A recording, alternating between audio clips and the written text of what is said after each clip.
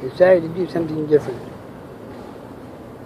Well, here I sit in one of the stores nearby on what used to be a good night on a Saturday night.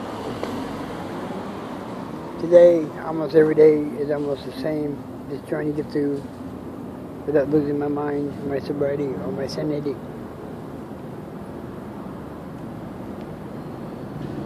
It's very hard to comprehend that I've been here 20 years and I feel like I have been invisible. But when one rarely gets a phone call or even sees anyone, or if you say hi on somebody on the street, they just look at you funny and tell you to go piss off.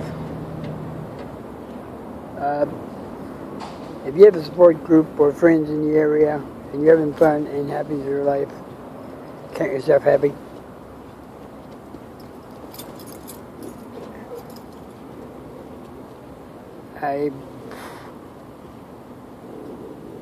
This is the strangest life I've ever lived, and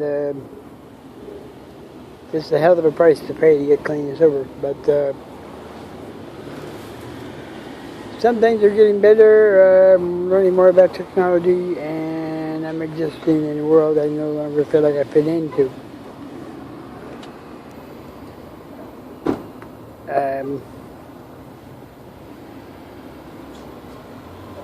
I wish I could have a real life again and we'll have fun, but it seems like the earthquake in '94 just killed it for me. I'm finally found a new psychiatrist next week, and I'll be talking to him and maybe checking on meds. I don't know yet. I'm not sure if I want to do anything anymore. Anyway, making this just for the hell of it. Forgive my French.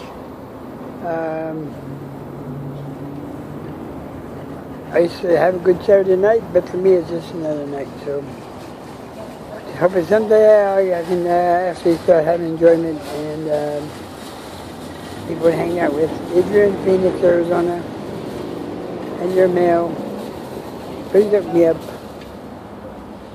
Up until the '94 earthquake and I got thrown over here, I did actually have people I could call and hang out with and talk to and have a good time with, but the cost of the quake is I got thrown over here into a new planet, so I'm trying to make the best of this strange world.